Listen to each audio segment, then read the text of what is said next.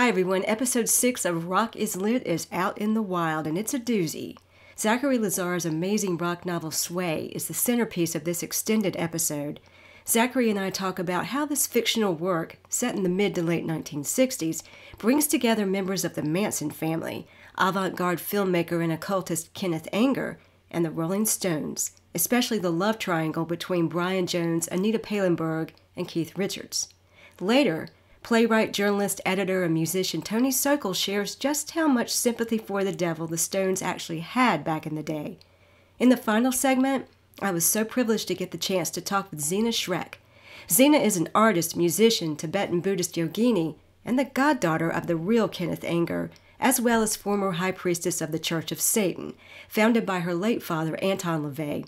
She was kind enough to share her memories of Kenneth Anger and her insight into some of his iconic films, especially the 1969 Anger film Invocation of My Demon Brother, a movie that is the connective tissue of Zachary Lazar's novel Sway. Believe me, you don't want to miss this episode. Pop over to my website for show notes and special photos. Listen to the show wherever you get your podcasts, or choose one of the links provided below.